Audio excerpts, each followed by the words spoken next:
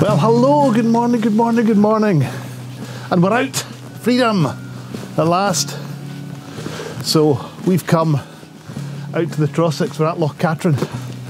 And we're going to do a walk today. Hopefully we'll get some photos in, but you never know. But I'll try and show you some of the scenery.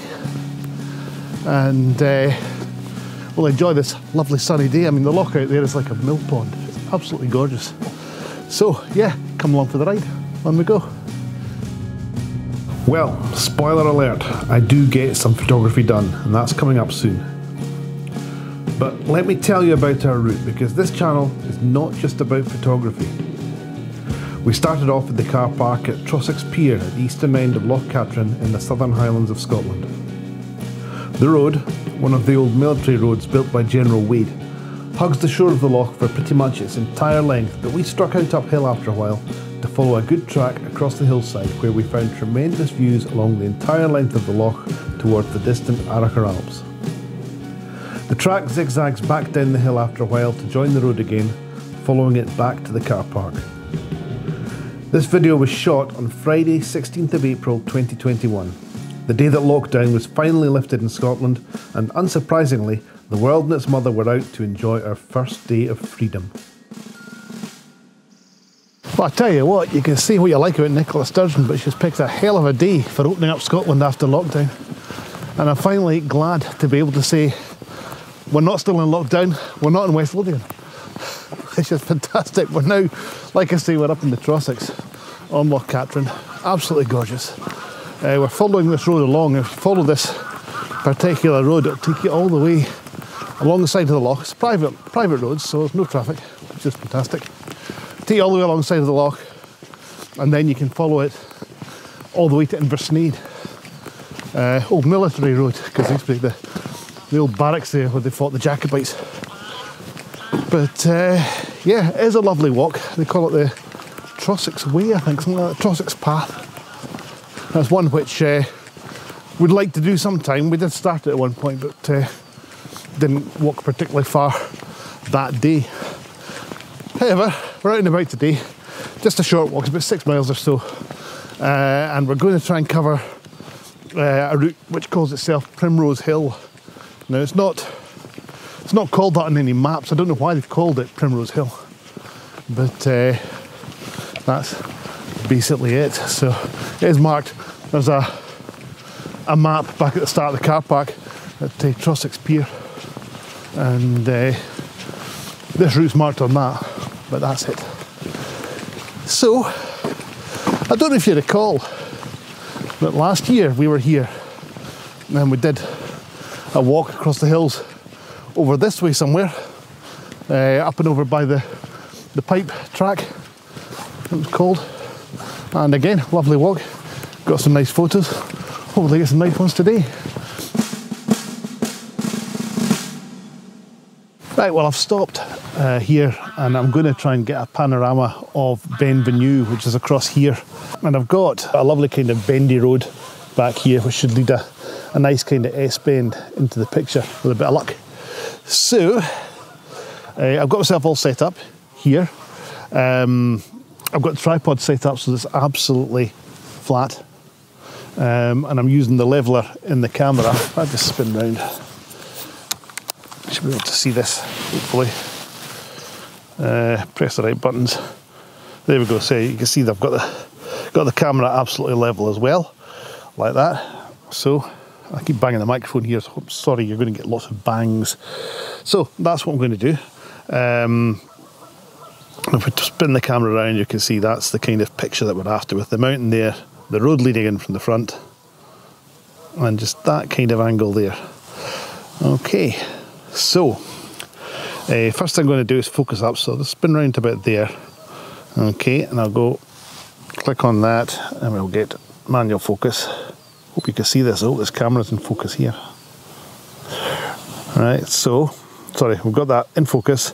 I'll switch to manual focus, like that, so that when I'm spinning around, it doesn't automatically try and refocus, because we want these pictures to all stitch together, you see. So I'm going to spin back right here. Okay, and then I'm going to switch around my display to this graph here. Now that's actually perfect, I would suggest. What we don't want, if I turn that down, that's telling me that there's too much light when it's at 1/6 of a second.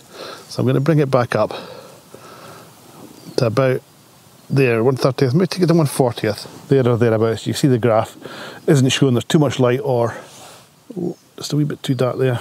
Bring it up a bit, there we go. Okay, so I was to take 1/30th of a second. So every picture I take, what I'm going to do, take a lot of pictures, stitch them all together in Photoshop. Now, what I'll also do is just spin the camera around and make sure that that graph is never going to overexpose. Okay, and it's not, so we're fine. So I'm going to spin back there. Let's go back to the picture. There we go. So let's take it from about there. I don't need all of it. We'll take it from about there, and I'll just take one shot after another. And what I'm going to do after each shot, I'm just going to spin this round by a couple of degrees. You can see it on the tripod here. Take it around by a couple of degrees each time. Take another photo. I don't know how many photos that will be, but I'll just stitch them all together in Photoshop. And this is the finished picture now.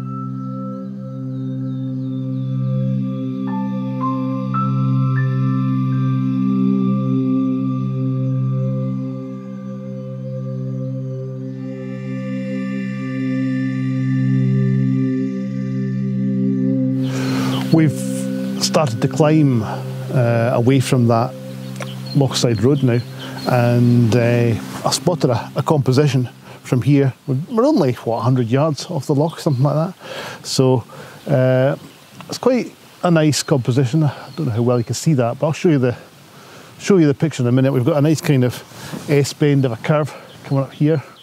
Can't see what I'm pointing at. That way, somewhere there. Yeah. And we're looking out onto the loch with the mountains in the distance. Can just make out, I think it's Ben Lomond over on the horizon. You probably can't see it because of the exposure issues with this camera, but I'm going to take the shot anyway. So what I'll do, let me just swing you around like this. Is that better? Yeah, that's better now. I'll stick on the movie so that you can see what exactly we're looking at. Now again, this is, as I've said loads of times before, it's coming up in a 16:9 on the camera here, but I'll probably leave this in a 2:3 or maybe even a 4:5, cut off the top and the bottom of the picture there, because there's nothing happening really down here, just the start of that path, and just a bit of kind of empty blue sky at the top here, so that's going to have to go. However, what we're looking at, I'm going to take it in HDR as well. Not HDR, I'll bracket it, you know, just because the bright sky, I didn't bring any filters with me. I do like to get a wee bit of these kind of distant mountains. That's Ben Lomond over there, it's just disappearing. You can't even see it, maybe you can, I don't know. Just right here, disappearing into the haze over there. Right, so what I'll do, I'll just spin this around ever so slightly to about maybe there. Oops, stop spinning, there. So we've got that kind of the line of the loch leading right up this kind of third here, up towards the end and up towards the hill there. We've also got, it's kind of dark there, which is why I'm bracketing, but the path leads off here in a kind of S-bend away down the hill to the path, or the road rather, which is down the bottom of the loch down here. Yeah, that's all you need to know, I think. So I'll switch that off and grab the shot.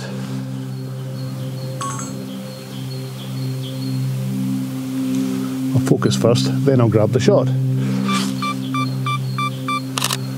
1, 2, 3, click.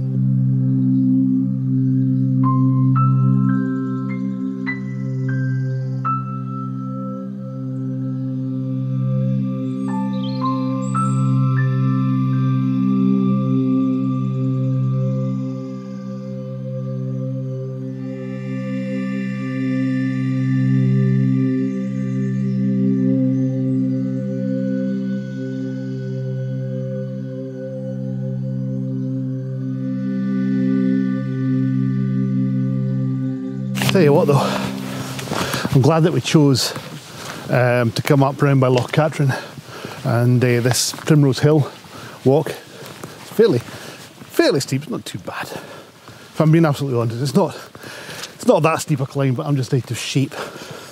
I'm probably the heaviest I've been. It's this lockdown. I need to lose quite a bit. But anyway, so yeah, quite glad that we chose to come this way, because we drove past the car park at Ben Ann, which is just a mile or so that way, and it was absolutely packed to the gunnels. Even at sort of 9 o'clock in the morning, people were struggling to get in, but it was never our intention to go that way. So came along here, hardly a soul here, fantastic, nice and quiet. So I've stopped again. I'm going to get another shot looking down the loch. These are getting a bit samey, I think, but what the hell, I don't really care. We're looking right across. Let me switch the movie on here again, because like I say, usually I've got a tripod and you can see what I'm looking at, but here it's difficult. So I just swap hands here, switch on the movie so you can see it. There we go, you got that? Cool. So, yeah, looking right out across the loch. We've got, I'm trying to frame it between these two trees here and here, and I've got, on the rule of thirds, we've got the loch just kind of disappearing away over here. Now what you cannot see on this picture here, again just because the haze and whatnot, you know, over in the background I can see it live. Over about here there is the cobbler, and hopefully that should turn up or be able to be visible in the finished picture. That hill I said earlier on was Ben Lomond, I suspect it probably isn't, now that I've got a grip on the geography of the place. But yeah, so that's it. Nice and simple, nice easy shot, looking down the loch. Try and catch that. The light just now is quite nice, even though it's about midday. Yeah, so that is that. I'll focus up. No, I'll switch off the switch off my movie first. Yeah, let's make sure I'm in focus. There, that one there. Yep. And grab, 2-second timer, grab the shot.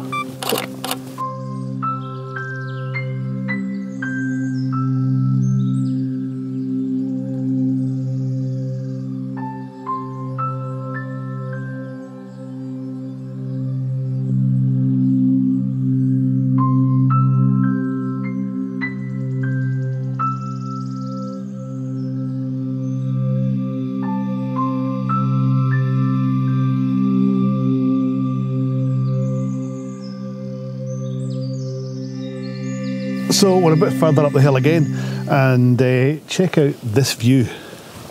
Let me turn around. Look at that. Can you see that? Nice and clear right down the loch.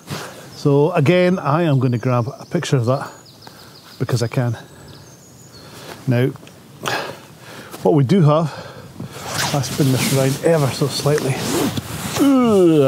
There you go. You don't get to see my lovely face now. We've got these trees kind of here and here. So I need to try and get right down between the two, just because they kind of get in the way, otherwise just make a messy shot. So if I switch on the movie here, like that, and you can see exactly what we're pointing at, looking right down the loch. We've got right down here, little boathouse right in the foreground. Again, I've got this self-same kind of corner of the loch. That's Trossachs Pier up there where we were last year in that earlier video. I'll link to that. I'll stick a card up here somewhere, so you can click on it and see that previous video that we did from up here. Yeah, anyway, that's Trossachs Pier way down there, and yeah, and we climbed up and over these hills over here. Not to worry. Anyway, that's that. We've got, as I was saying, the rule of thirds. We've got this particular corner sitting up here on this corner. I've got the other line running right through that hill across there, and the wee boathouse sitting in the bottom there. So again, I'll just grab the shot, 50th of a second, f11, switch that off. I do have, crossing the corner here, this tree here, but I'll see how that looks in the finished picture. I might just end up just getting rid of it, just cloning it out, we'll see. But I couldn't move it around without getting the other tree in the picture as well, so it's kind of awkward, but not to worry. So yes, that's that. All focused up, and grab the shot. 1, 2, 3, click.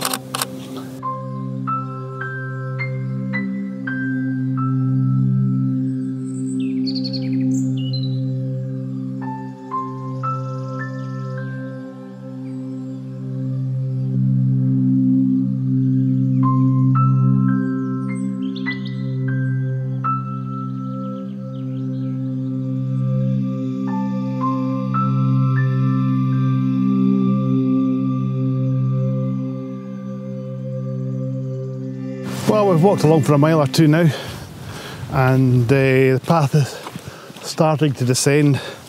The views have been absolutely fantastic as we have walked along there, just right across Loch Katrine, right down to Ben Lomond, Trossachs Pier, as I said, and all these places. We're dropping right down, and it should come down to the loch side again to walk back down that big long private road that we started on. So hopefully, I quite fancy seeing if we can get out to that wee boathouse that was down there. Maybe get some pictures down there. We'll see. So we're down to the waterfront now. As I said, I wanted to get a shot of that wee boathouse, and right enough, there it is, right along out into the loch. So we've got quite a nice shot here, just with the edge of the shore running right down to the boathouse. I'll stick on the movie briefly, just so you can see it. There we go. That's quite nice. So it's looking kind of dark there. But what I want to do, I'm going to put on a filter. I've got this filter because the waves are coming in, so I thought it'd be quite nice to blur them. Maybe try and get an exposure of about a second or so. Just try and get a bit of kind of movement in the water. You know what I mean? Because at the moment it's sitting at, what's that, 1/160th of a second. So we'll see what we get anyway. But yeah, so here's the composition. We've got the boathouse sitting on the lower third here. We've got the line running right in along here, the shoreline. Just giving a wee leading line over in that third across there. Taking the majority of the picture is this huge venue again. Venue. I've never figured out how to actually pronounce that, whether it's venue or venue. Some people tell you one way, some people tell you the other. But that big mountain, anyway, is over there, taking up most of the picture. So that's the shot. Let me switch this off again. Okay. And what I'm going to do, I'm going to take it in manual mode. So I'll put my filter on, like that. Okay. It's a variable filter. Can't even remember. ND2 to 400 it is, and I've got it set up to more or less the maximum. Now, on aperture priority, which probably isn't the best way to take that, it's putting it up to 2.5 seconds. So what I'm going to do, if I switch it to manual mode, all right, and again, let's see if we can see the picture here. Can you see that? Can you focus on that?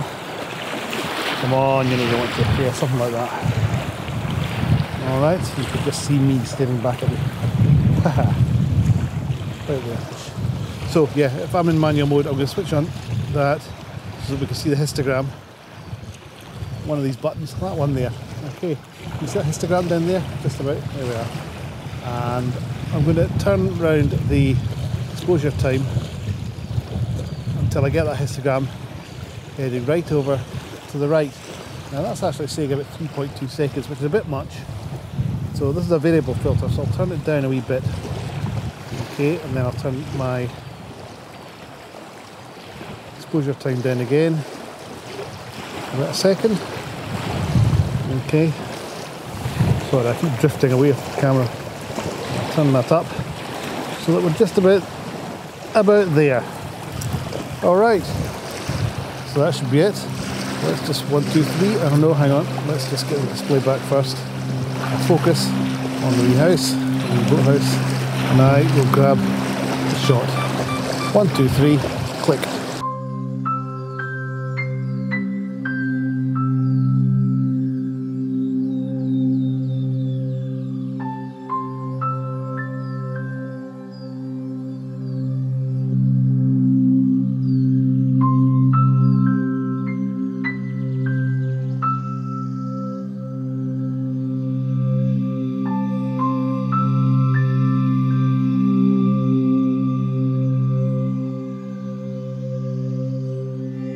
Well, that's it. We are going to call it a day at that. I hope you've enjoyed the pictures.